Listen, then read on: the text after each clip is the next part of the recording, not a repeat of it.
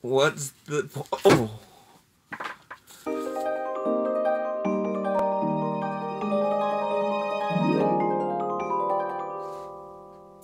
Easter is coming. Are you excited? This is a set that I wanted to open up for some time. It's got a bunny in it.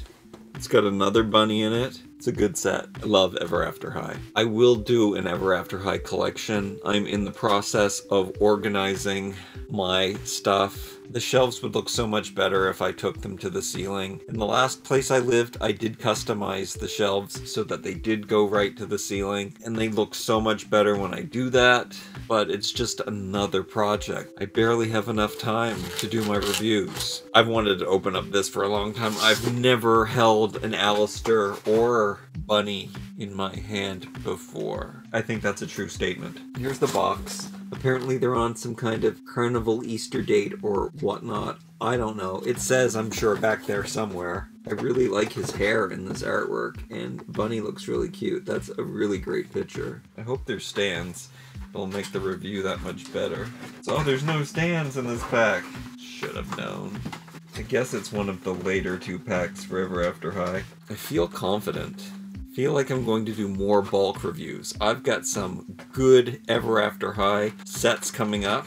I'm going to be opening up the sugar-coated series in one opening, and I'm going to be opening up Through the Woods, and these should be coming up quite soon. I guess I'll call it an Ever After High Easter Marathon. Such a huge fan of Ever After High artwork. I always want to save this, but I have so many toys that I can't, but look how beautiful that is. The Ever After High boy body is such a great sculpt.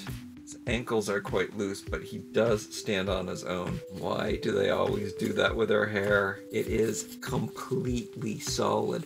Why wouldn't they just make it plastic? What's the point of making it real hair? Those ears look so good. Cute little necklace. She's got painted on gloves. You can remove her cuffs if you like.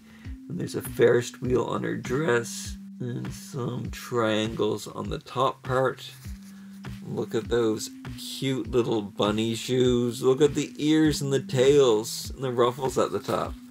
Those are adorable. It's a very nylon dress at the bottom. She's the shorter doll, so she's really small compared to Alistair. His hair is also solid as a rock, but he looks pretty cool.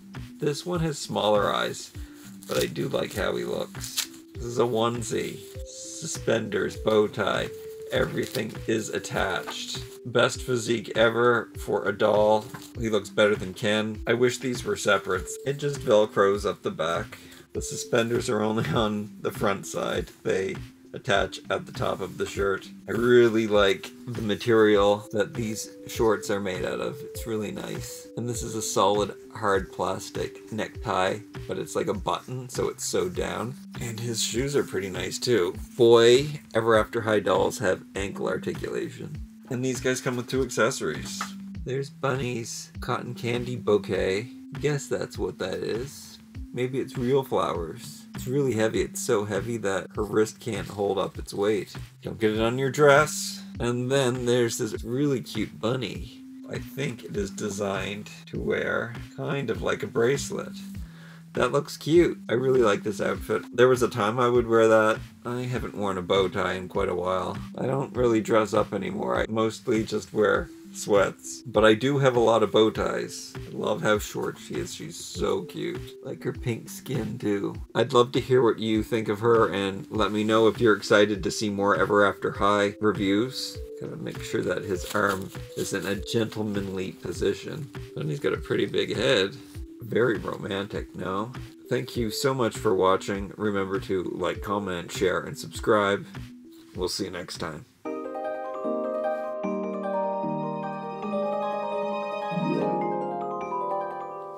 Guys, get into the light a little bit more. They're adorable. I don't know what she's doing with her arms, but it's weird. She sure likes to block out his light. I think it's her. It might be her ears. Cute. They're cute.